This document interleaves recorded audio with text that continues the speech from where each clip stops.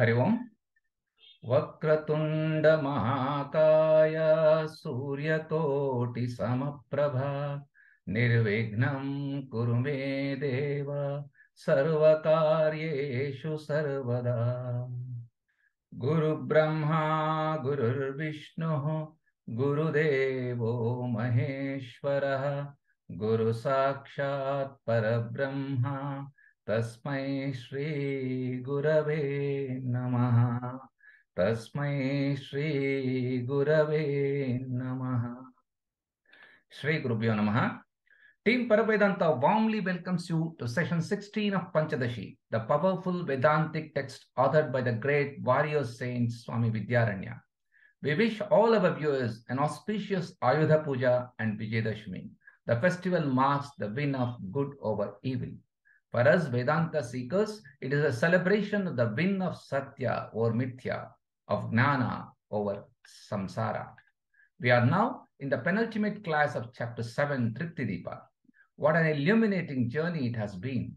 Though considered difficult in the beginning, some clarity has emerged about who we truly are. The Brihadaranyaka shloka has been explained in its entirety, and now we are finally beginning to understand what Tripti means.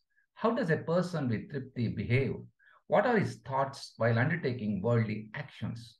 What are the Purva Pakshi's questions about whether this Tripti is permanent or ephemeral? Let's cement our understanding of Tripti in today's class.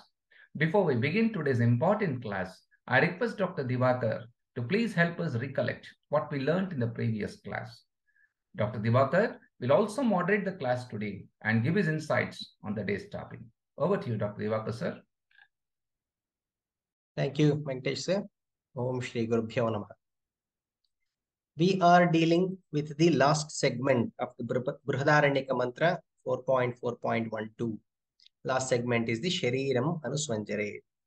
Verse 234.2 ends with Shariram Anusanjare, meaning a person with the clear knowledge will not be troubled by the afflictions of the body or the mind. Let's see in the example of the light getting reflected in a bucket water. Any defects in the bucket or the water doesn't affect the original sunlight. Reflected light's quality depends on the reflecting medium, which is the water.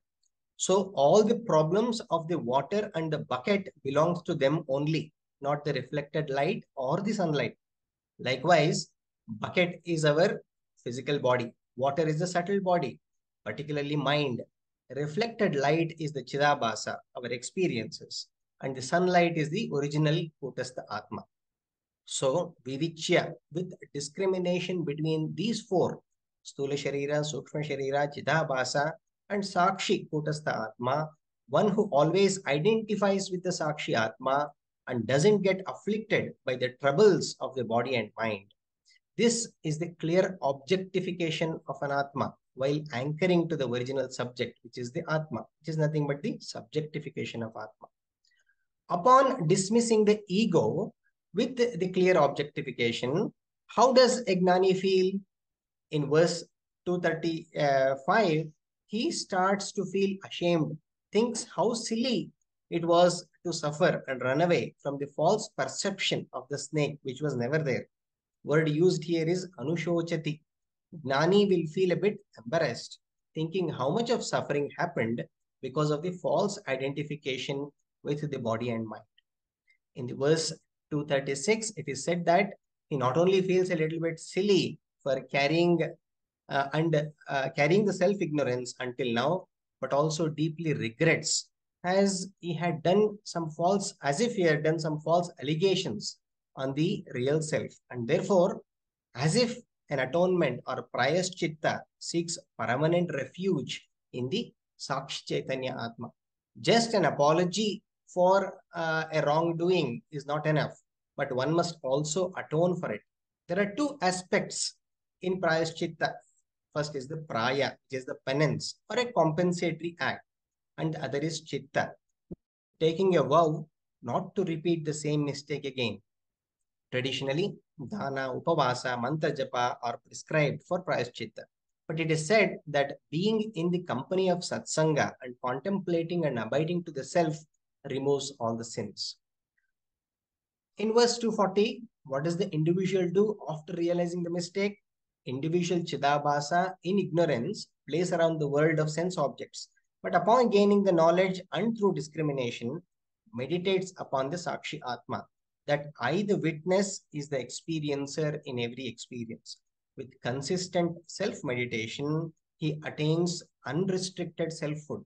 This is just like a metaphor used here, how a young prince fools around and plays like any child until becoming a crown prince.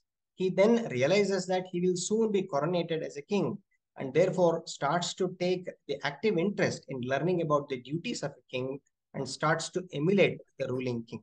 This is Chidabhasa emulating Chit.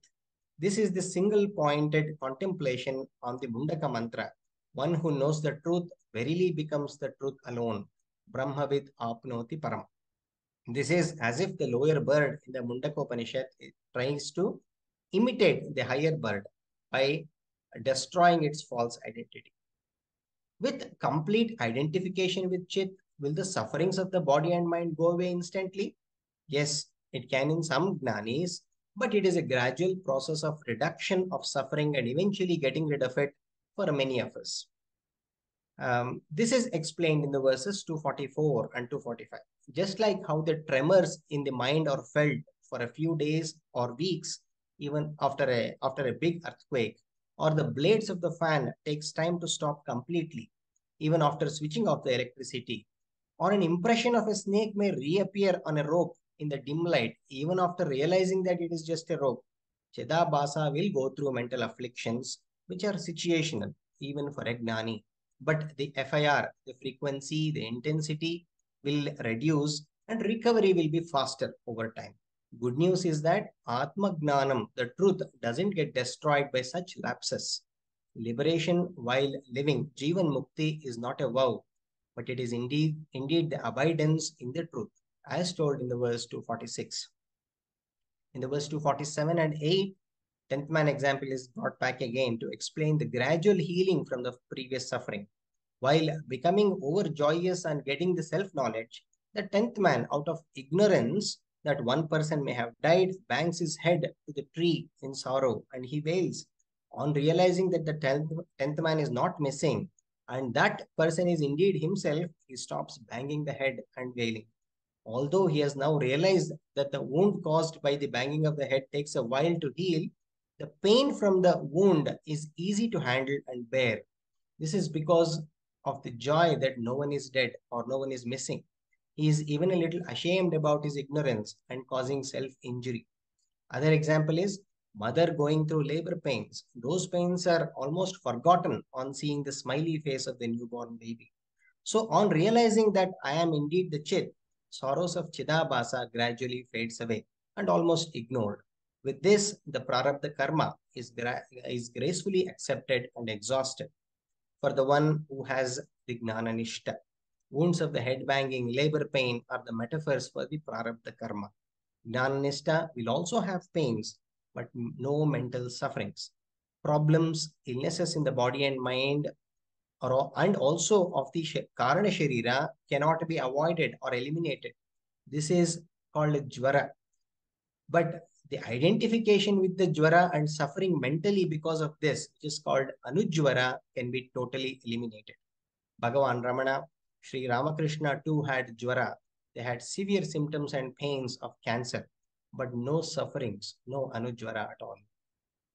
As told in the verse 250, just like the 10th man accepts the self-inflicted wounds and starts to soothe himself by applying medicine, maybe a herbal aushadhi, a gnani completely accepts any pains of the body-mind with total objectification of the body and mind and experiences those pains without a shred of resistance. By doing so, prarabdha karmas, which is as a result of law of karma, is accepted and is exhausted till the vyavaharika body-mind exists. So, an agnani suffers for even a simpler reversible problems like minor ailments, financial loss, or loss of a job, etc. because of this subjectification with the problems, whereas a Gnana Nishta doesn't suffer even for irreversible diseases like end-stage cancer, death of the near ones, etc., because of the complete objectification of the problem and the subjectification with the Satchidatma. It is important to note that Gnana Nishta doesn't denounce responsibilities on the body-mind. He does what he has to do, like the 10th man applying the medicines for the head banging wound, but accepts any outcome gracefully as a result of karma paladata. With verse 251, the sixth stage of spiritual evolution of Chidabhasa, which is Shoka Nivritti, is over. The seventh stage, which is total contentment, Tripti, is discussed from the verse 252. Any happiness is not a true happiness if it doesn't eliminate the insecurity, if it doesn't last forever. So any contentment one gets out of sense objects is limited. With aparoksha atmagnana, the contentment one gets is unlimited, and such a contented person fosters the feelings that all that has to be done and achieved has been done and achieved. Thereafter, anything to be done, any duties at home or society is done out of fulfillment, out of tripti, as told by Sri Krishna in Bhagavad Gita 3.22. I have no more duties as there is nothing unattained. Yet I am engaged in the work out of fulfillment as swadharma, but not for fulfillment. Such a contented gnani, contented with self, the atmanyeva atmanatushtaha, only can look back at his own sufferings prior to attaining gnanam and appreciate more of self-contentment. Such a person doesn't have binding for even routine tasks like sleeping, bathing, or eating. Such a gnananishta doesn't judge anyone or anything. At the same time, he doesn't get affected by the judgments or opinions passed on to him by the others, be it positive or negative. As the one soaked and saturated in Purnatva Tripti is beyond any imaginations of self or others. Hari Om. Now we continue to study this fascinating Tripti Deepa, the seventh stage, which is the Tripti. Om Sadashiva-Samarambham Shankaracharya-Madhyamam Asmadacharya-Paryantam Vande Guru Paramparam. With profound gratitude to all the Gurus, Vidyaranya, particularly Swami Paramarthananda, Atmananda, Tejomayananda, Anubhavananda ji.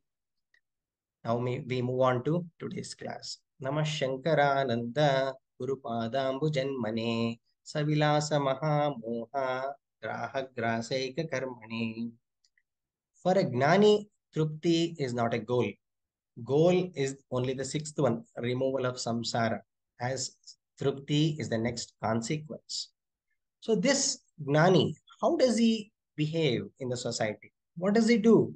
And this is a section which is covered in this class and in the next class as well. Some of it was covered in the previous class too. In this Sthita Prajna portion of the second chapter, Arjuna asked this very important question. How does a Sthita Prajna act? He calls this Gnani by three names, Sthita Prajna, Sthitadhi, and Samadhistata. Samadhistata, Samadhi means Atma, one who is anchored in the Atma. Prajna is the knowledge, one who is anchored in this knowledge, Sthita Prajna. Dhi also means the knowledge, wisdom about the self or the Atma. This section, Swami Paramarthananda gives us a warning here. He says, when we are measuring or knowing about a Sthita Prajna, it is to evaluate one's own journey. One should not use this as a measurement to look at others' progress. This section covers both Sthita Prajna Lakshana as well as the sadhanas needed for those people who are still in this spiritual journey. In this section, we will have our first speaker. We have wonderful speakers today who will give out their level best in giving us the clarity of these mantras. Ravi Shankar sir. Shri Gurubhyo Namaha. We see this verse in the next slide, and this is the introduction to the previous verse, which will be the beginning of this class. In these penultimate verses of Tripti Deepa, the final stage of spiritual journey where we are looking at Jivan Mukti or Tripti, it is essential that we refuse the ahankara of a mumukshu. We refuse the activity is done as my sadhana. We refuse moksha as a goal. And a bhakta who has the admiration of Anatma as Vishwarupa should also be refused. It is not just enough to refuse this, but we must accept Nitya Mukta Atma. In the previous slide, as we see, we must accept Nitya Mukta Atma. We must accept all our activities as Lokakshema Sadhana or Vishwarupa Arpana. We must understand that moksha is our intrinsic nature, and that whatever we do is a nishkama bhakta. These would be the characteristics of a atmanishta or a jnana nishtha. In the next slide, we notice, this is the verse 260. We have understood and studied all through the Tattva Bodha and other texts that Shravana Manana Nididhyasana is done for an extended period of time under a competent guru as a moksha sadhana. In this verse, very clearly, there are 4 things that we should clarify to understand what is the asambhavana. So the pratibandhas are the Vishaya Bhoga vasanas which are taken away by self-control. The pramana asambhavana is to those who refuse to understand the Jiva Brahma proof of identity in the Upanishads, and that needs a Shravana, which is not only hearing but cognition and vichara of the Shastras. Then the Prameya Gata Asambhavana is the doubt which continues about the reality of Brahman, and that needs manana. And of course, in the next verse, there will be an understanding of the Viparita Bhavana, which is still the doubt because I have an attachment to the Jivatma. I have an attachment to this body, and that needs Nididhyasana. So, in the previous slide, we continue to understand that Swami Vidyaranya says that samsaris have this ajnana, and this ajnana, this samshaya nivritti is done by manana. So, pramana asambhavana or prameya asambhavana is a perception and a logical dealing of the anatma. However, at this stage of Tripti Deepa, I have grasped the Vedantic teaching. I know the Atma Vichara. I have understood the Atma Vastu. So for me, moksha is not a goal. Moksha is my Swarupa. And so, if I practice manana, it is purely for entertainment. In the next slide, verse 261, Viparita Bhavana is explained as ahankara-based self-judgment. And then we judge ourselves to say, I am not yet liberated. I am not a liberated one. This self-judgment based on ahankara is superimposed on myself. It is the samsaris who have to practice nididhyasana. I know that I am not the body, not the mind, not the body-mind complex. So why should I practice nididhyasana? Hence, Shravana is not required, Manana is not required, Nididhyasana is not required. Nothing is required. As our teacher often says, there is nothing to do and nowhere to go. Allow Anatma to express itself based on the Triguna Swabhavas. So all the Jnanis are the same, but they allow their Anatma to express differently. This is the essence of this verse 261. Hari Om. Thank you. Thanks a lot, Shankar sir, on the very clear explanation of the verse. Nitya Tripta, Jivan Mukta has no sadhanas to do. As Anubhavanandaji says, there is nothing to do, nowhere to go for a Jivan Mukta. But be a conduit for all the actions. Dr. Timapa sir gives this example often. For a surgeon, when they are using an instrument has no feelings. Instrument has nothing to do with the surgery, but it is a surgeon who is using the instrument to do the surgery. But can we be the instruments as well? Can we be the conduits? For a Jivan Mukta, that is a natural process. And Swami Tejo Mayananda says, that because of the long-standing vasanas, because of the body-mind attachment, we have the delusion that I am the body-mind. Gives an example, a man goes to a psychiatrist and asks, I feel like a cat. The psychiatrist asks, since when? He says, since I was a kitten. So which means these are all there from the very beginning. And obviously, one who has come to the level of tripti, shoka nivritti, he has come out of this body-mind identification. We have the next speaker, Chaitna ma'am, will explain the next few verses. Thank you. Om Shri Gurubhyo Namaha. Now, Shastras tell us that an enlightened person is one who has learned to disidentify with his body, mind, sense complex and identify with his higher self, the Atma. Now, the question that arises is, how can such a person function in day-to-day life? Don't you need the body-mind awareness for Vyavahara? Next slide, please. So, Shastras explain this through two factors, Samanya Adhyasa and Vishesha Adhyasa. All living beings, without exception, have Samanya Adhyasa. It is vasanas we have due to prarabdha. It is instinctive with no thinking, judgment, or conclusion involved. It is required for all vyavaharas and does not cause samsara. That is why animals do not have samsara. You may have joy and pain according to your prarabdha or vasanas. Now, the Jnani may not have Agami or Sanchita Karma, but he also will have Prarabdha like all of us. That is why even a Mahagnani will feel hunger, joy, and pain. So, from the standpoint of the body, he will continue the Vyavahara because of this Samanya Adhyasa. Then, what causes samsara? We'll see that in the next slide. Samanya Adhyasa by itself does not cause samsara, but how you deal with it leads to the second factor, Vishesha Adhyasa. This is unique to human beings. Vishesha Adhyasa is the cause for samsara and worry. It is brought about by deliberate thinking, self-judgment, self-conclusion, leading to samsara. Thus, Samanya Adhyasa gives biological pain and Vishesha Adhyasa gives psychological pain. It is biological pain does not cause samsara, whereas samsara is caused by Vishesha Adhyasa only. So this is similar to Jwara and Anujara respectively as discussed in the earlier verses.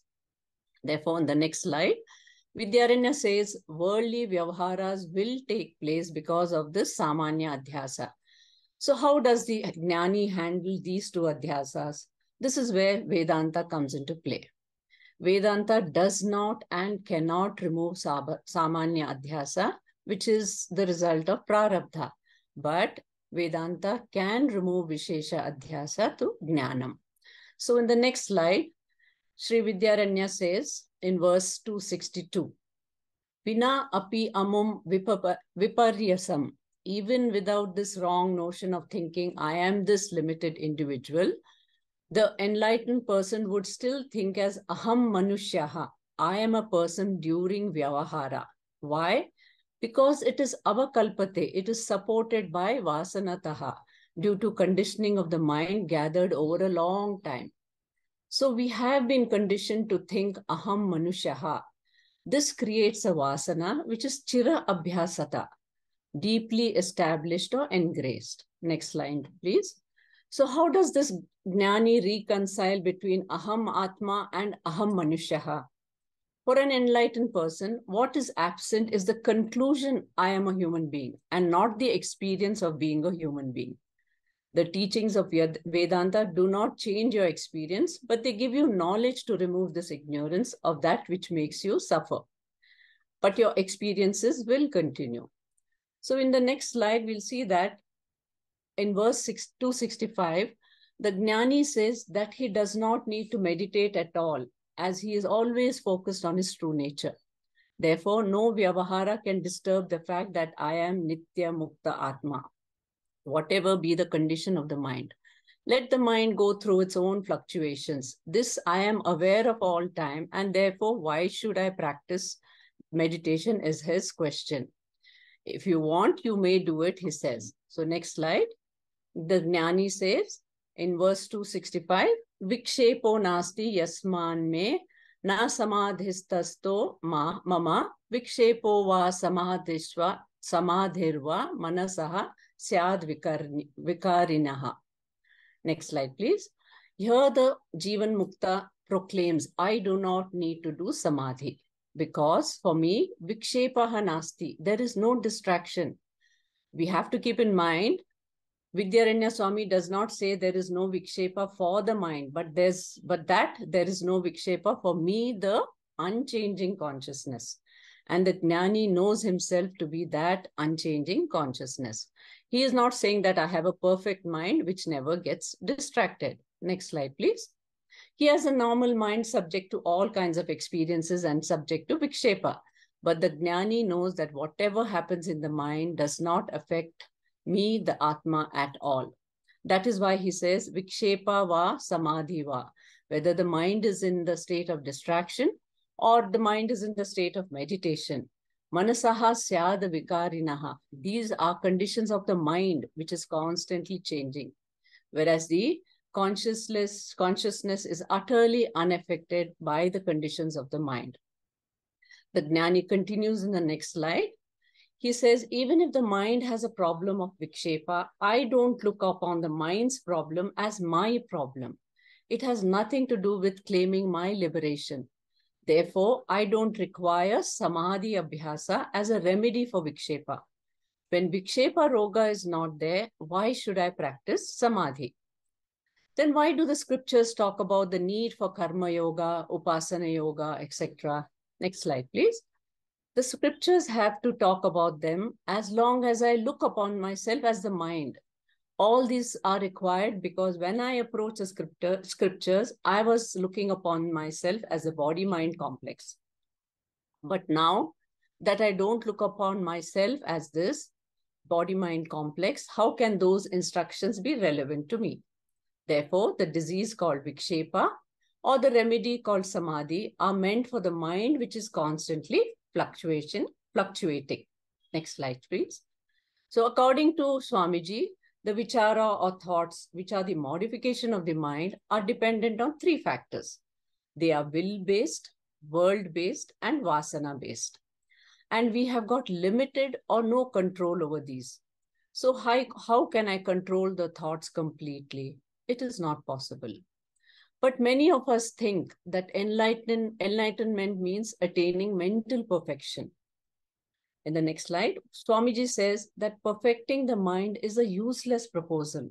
We just have to improve the mind a little and then drop it. It is like ripening the skin of the banana to peel off easily. Therefore, make the mind better for dropping the identification, but not for perfecting it. Thank you. Hari Om. Thank you, Chetna ma'am. Another very, very nice explanation.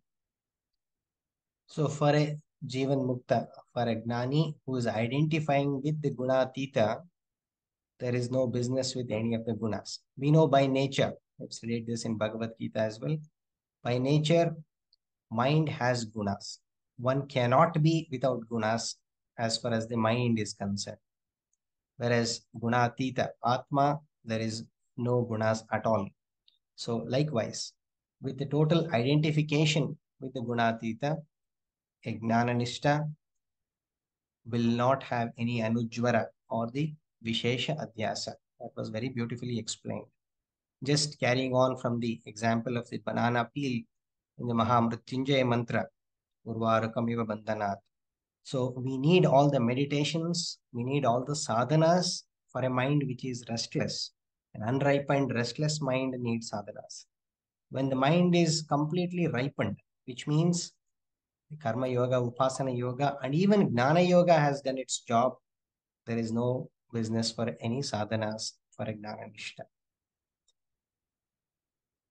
And in the verse 266, there is a word used called Anubhava. Anubhava has two meanings.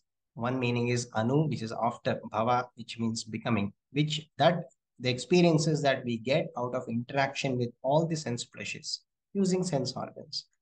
And there is another meaning, Bhava. Anu means continuous, Bhava means being. That which is always there in every experience, Pratibodha Viditam Matam. This is that with a Nitya Trupta, gets anchored to. And so one who is anchored in this Nitya Trupta, what is his actions? What is his attitude towards any actions? Will he do any karmas at all? What does he think of them? We have Triveni ma'am who will explain these things. Triveni ma'am. Om Shri Gurubhyo Namaha. Vyavaharo laukiko va shastriyopyanyathapi va mama karturalepasya yatharabdam pravartatam. Here Vidyaranya sage says that a gnani will not do any karma for his moksha, but that does not mean he should not do any karma at all. Sage Vidyaranya says that a gnani's activities are based on prarabdha that he has. Prarabdha vasana will determine his personality, and according to his inclination or according to swabhava, even after gaining gnana, the body-mind complex has its own swabhava determined by prarabdha vasana, and this allows the body-mind complex to express itself by gnanis engaged in different degrees and different types of activities.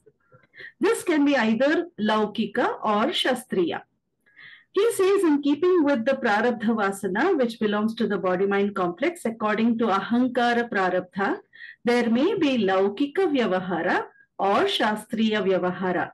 Scriptural activities like Sandhya Vandana, Panchamahayagnas, and all of them will continue. When a gnani does Panchamahayagna, we call it Lokasangraha karmas. If at all his special prayer is directed towards the Loka, then that will also be Nishkama prayer. Sometimes it may be a Nishiddha karma also. Therefore, Anyatha refers to even Nishiddha karma that may take place in a situation. But a gnani does not have Ahankara or Ragadvesha, even if Nishiddha karma takes place. And if a gnani does a Nishiddha karma, and if he does it without Abhimana, Nishiddha karma will not produce papa for him.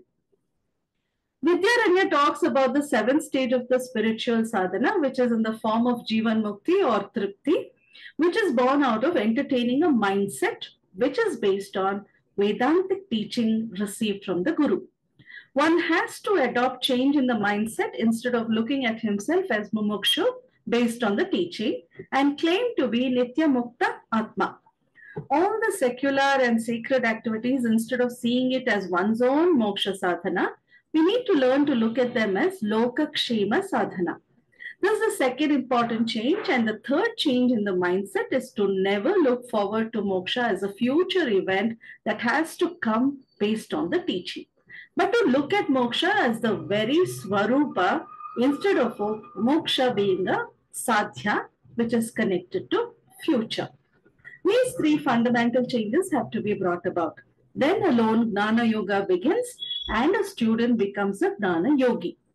Then the entire universe, including the family, including the body-mind complex, is looked upon as Anatma object which belongs to Vishwarupa Ishvara, which is owned and controlled by Vishwarupa Ishvara, and this appreciation and admiration is Nishkama Bhakti. As Atma, the ever free one, the only favor asked for is Sarve Bhavantu Sukhinaha.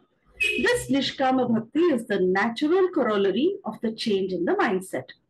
And therefore, Vidyaranya describes the thought pattern of this Jivan Mukta.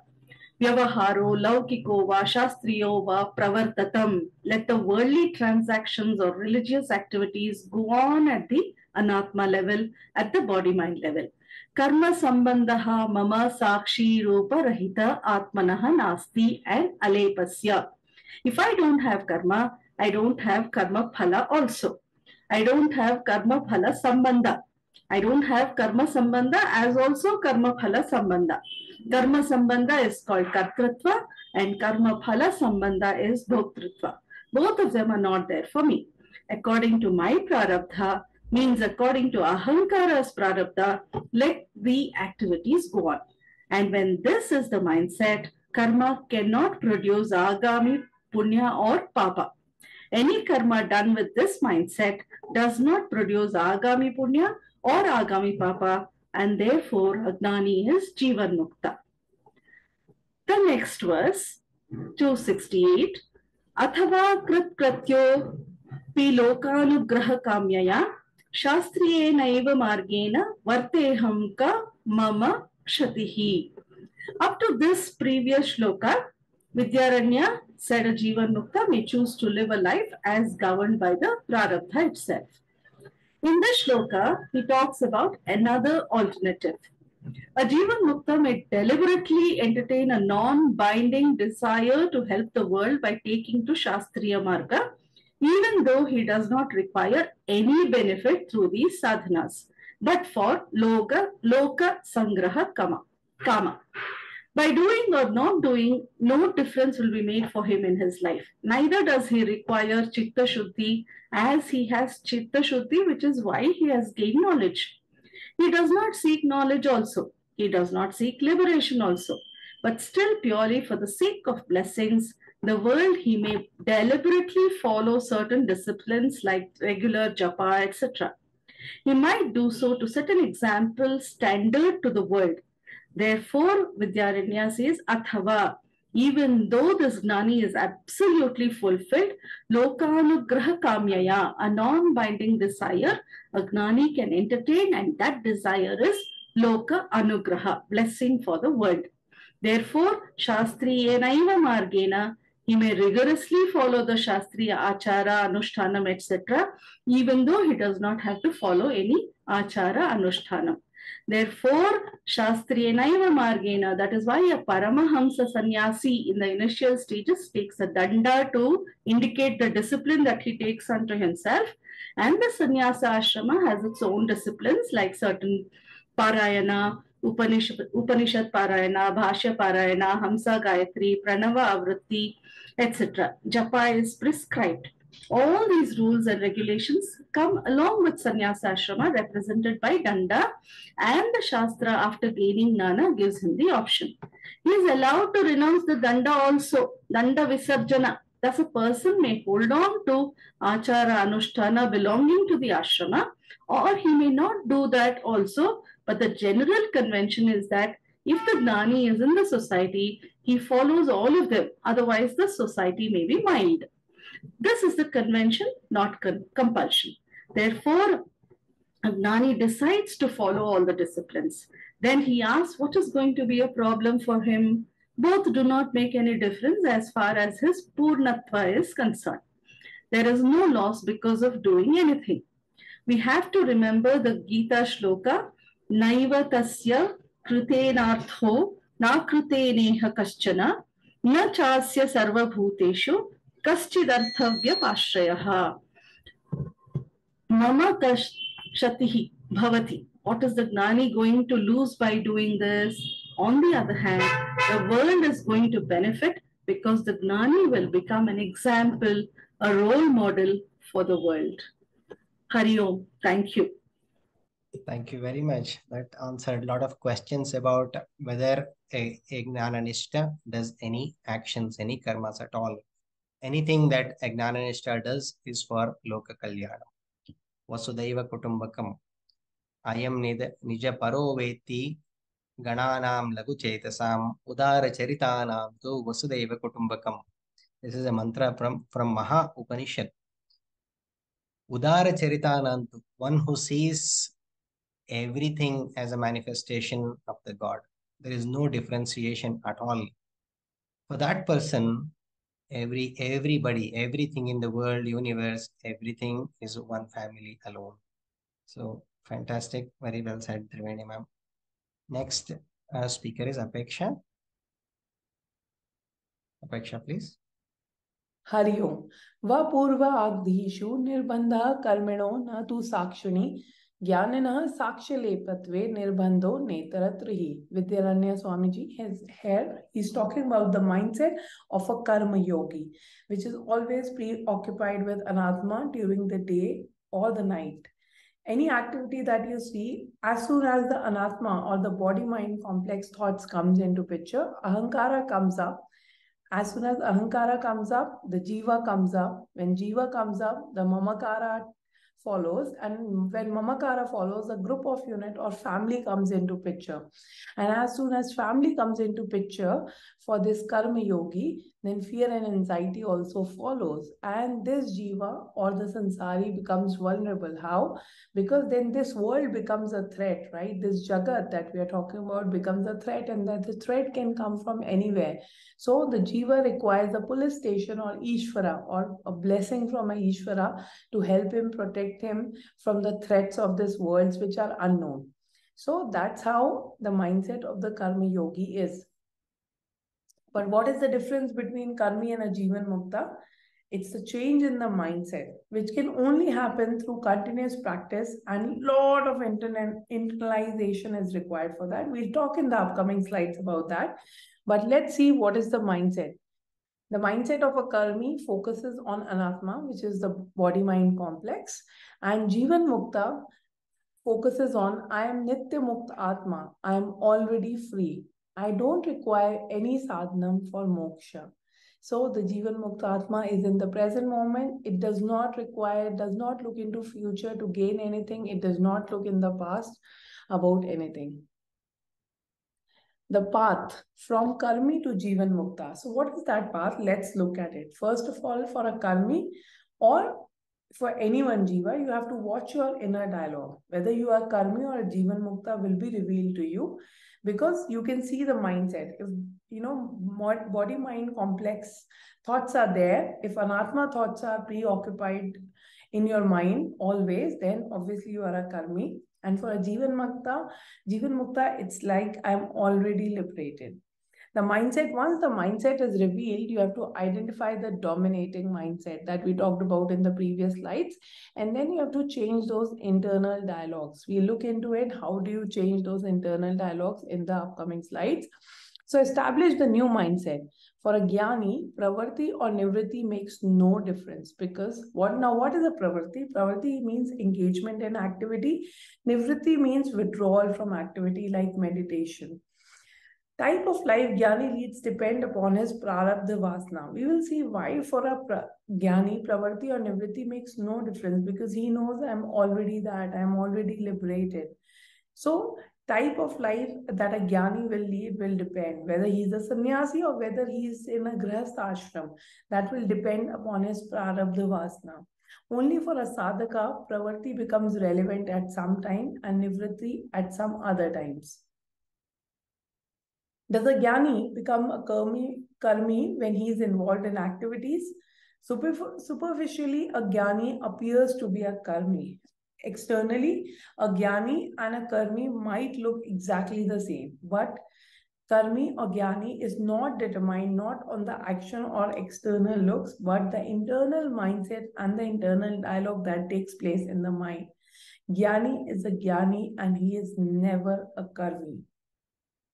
What is the difference between Jnani and a Karmi? So now you might look at these two pictures, right? They look almost the same. Externally, they look alike, but internally, they look different, because the above is the Eastern Ocean photo and the below is the Western Ocean photo. So both of them are different. Similarly, Jnani and Karmi also looks alike, but internally, they are different. Karmi, the preoccupation of the thoughts is with anatma, and sansari jiva is dominant, even though the sakshi is within, but sakshi is far and kept away behind, because they have not studied the internal chattering or the internal dialogue that takes place in the mind, and they have not deliberately replaced them. We'll talk about this line because this is very important. Why is the sakshi far and kept behind in a karmi? Because he or she has not studied the internal chattering and has not deliberately replaced them. How to change the mindset, right? You must be wondering, one must be wondering. So let's look at this example that is given below. On the left, you will see that there's an untreated grass, and on the right, there's a treated grass. How does this happen? Let's see. For a karmi to become a jnani, they have to, one, they have to deliberately replace the inner chattering. They have to change the mindset. It's a constant process. Similarly, like you can see in this grass right now, if you don't clean it every day, it's going to be untreated and it's going to look like this. If you want the grass to be very clean and the mindset to be changed, then you have to daily, daily you have to clean it, and it's a daily activity. Similarly, for a karmi also, it's a constant process from waking till deep sleep. You have to deliberately replace the inner chattering of your mind.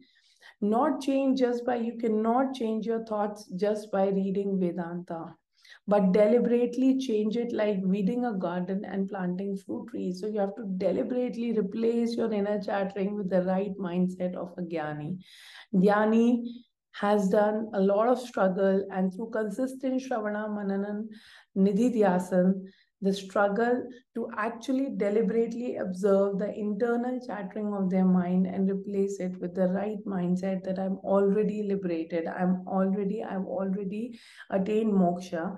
Once you do that, you will change your mindset. It's a long, continuous struggle and a long process, but it does take place. So deliberate replacement of internal chattering needs to take place for one to change from a karmi to a jnani. श्लोक number 7.276 प्रवर्तने उपयुक्तः चेत् निवृत्तिः कोपयुज्यते बोधे हेतु निवृत्ति श्वेत Buddha बुत्सायं तथेतरः. Here Purva Pakshi has raised a question to Vidyaranya Swami. Why should Jnani be involved in worldly activity? As per him, his visualization of a Jnani is that he should just meditate, he should be a withdrawn sannyasi and grow beard. Since Jnani already has attained Jnana, he does not require Jnani Yogyata. So Pravati is not required for him. So he should just be sitting as a withdrawn sannyasi as per Purva Pakshi. So Vidyaranya Swamiji answers here. As per him, Pravati and Nivritti are both irrelevant for a Jnani. For him, there is no benefit of either sadhanas. He lives his life as per his prarabdha vasana. So whether he is a withdrawn sannyasi or he is in grahastha ashram will depend upon his prarabdha vasanas. So Purva Pakshi, where he says, if Pravati is not required, then Vidyaranya Swami says, why is Nivritti also required? Why should a Jnani withdraw from the society and sit in meditation? So Purva Pakshi here says, meditation is necessary for a Jnani because it is a means of knowledge. So Vidyaranya Swamiji answers here. See, Pravati is Jnani Yogyata Sadhana. Pravati is required for Jnani Yogyata Sadhana and Nivritti is required for Jnana Sadhana.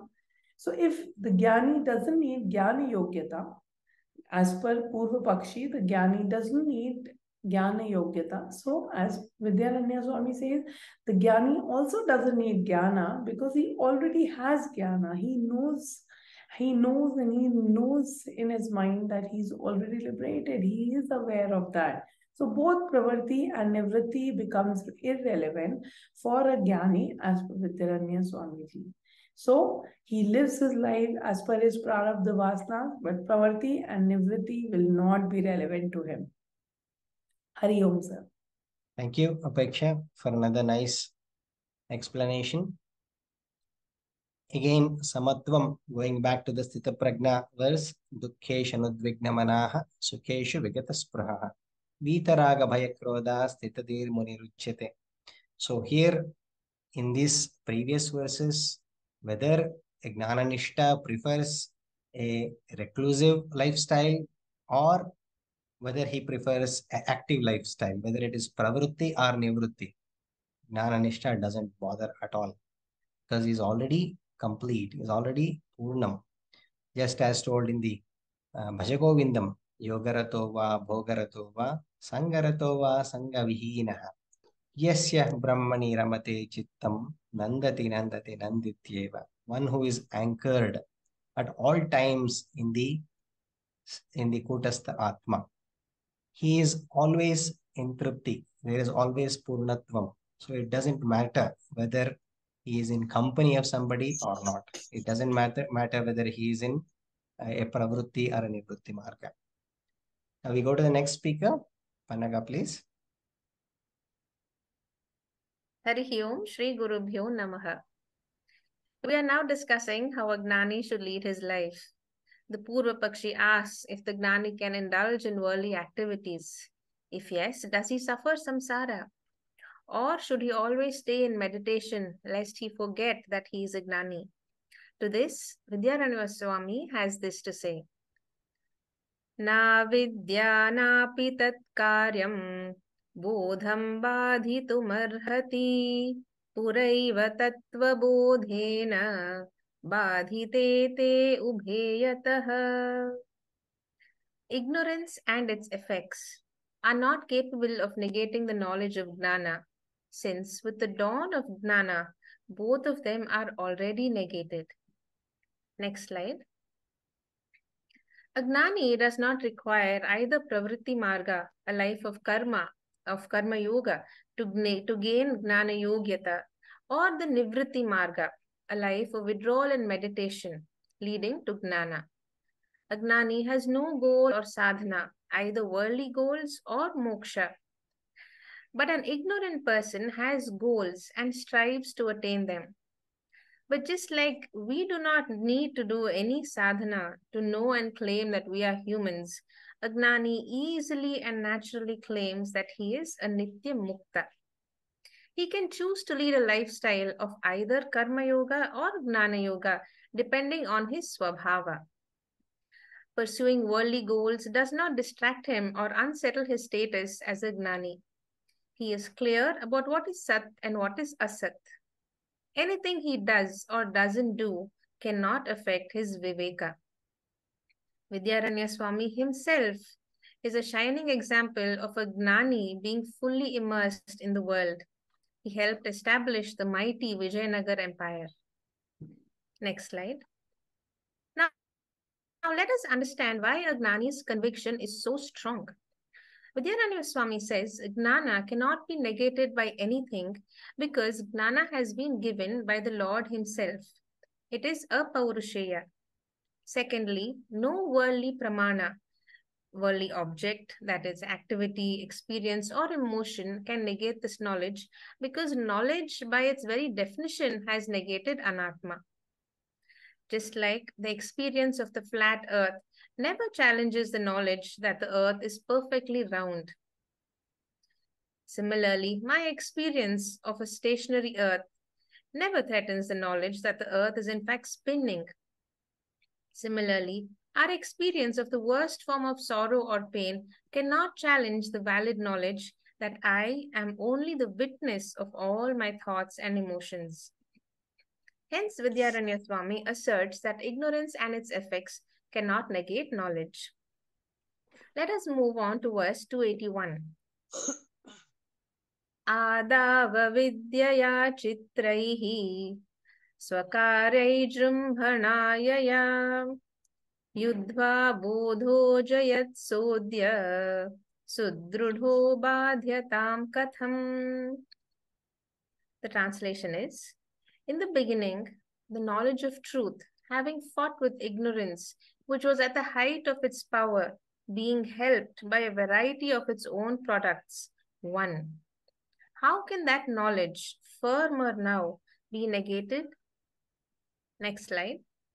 Verse 281 is an inspirational verse. Vidyaranya Swami dramatically presents the glory of knowledge. Here, the student's mind is the battlefield, and the guru is trying to create a warrior called Gnana to fight avidya. The millions of doubts, viparita bhavana and vasanas like I am a samsari, I am this body and mind, I am this, I don't have Gnana Yogyata, or I can never attain moksha. The Gnana warrior, through repeated Shravana, Manana and Nididhyasana, defeats avidya. The battle is long, but finally knowledge wins and we become Gnanis. There are no doubts in my mind. Whatever be my worldly experiences, my knowledge is now firm and unshakable. Vidyaranya Swami asks, how can this knowledge be threatened by the defeated soldiers of samsara? Therefore, he concludes that we don't have to protect Gnana. Once established, it is permanent. Worldly thoughts and experiences will continue to exist, but Gnana is so strong that he easily defeats avidya, and Vidya always wins. The next slide, let us remind ourselves what this knowledge is. Firstly, that Brahman alone is Satya. I alone am Satya. I am Nitya Mukta Atma. Secondly, the entire creation, all the transactions, the two shariras, kartritva, bhoktritva, pramatritva, prarabdha, all of them are mithya. Thank you. Hari Om. Thank you, Panaga. That was a brilliant explanation. Very reassuring verses by Swami Vidyaranya. Once the Gnanam is anchored and established, nothing can threaten, nothing can negate this knowledge. Once we know that the space has no color, even if our eyes tell us that it is blue, we are not going to believe this. Yes, it is blue at one level, but in reality, there is no color at all. Another example taken is when a live rat couldn't kill the cat, what will a dead rat do? Again, talking about how this mighty Gnanam defeated ignorance through all the sadhanas. And this Gnanam is established after defeating all of that. For a Gnana Nishta, how can any of these disturbances come back and disturb? Absolutely nothing. So we all need to be Gnana Nishtas. Again, just to reiterate, Gnanam is the knowledge that I am Brahman, which has no defects at all. But Gnana Nishta, this knowledge is available for me at every time, in every transaction, and helps me remain tranquil and with poised mind in every situation. Hari Om. Thank you. Thank you, dear speakers, and Dr. Divakar for giving us a clear roadmap of how a Gnani conducts his life. To an onlooker, he may not see any difference. The change is only in the Gnani's mindset, which allows him to perform all his activities, but with detachment and contentment. Swami Vidyaranya's own Tripti, which he asserts with so much conviction, shines forth in these verses. We extend our deep gratitude to all our viewers for staying with us all through these transformational shlokas. Please do not miss to join us on next Monday, 30th of October at 6:45 p.m. to the concluding session of our study of Tripti Deepa. We'll be covering the final set of shlokas from 282 to 297. For now, it's time to draw curtains down for today's class with our usual Shanti Mantra. Om Purnamadah Purnamidam Purnat Purnamudachyate Purnasya Purnamadaya Purnamevavasishyate Om Shanti Shanti Shanti Hari Om.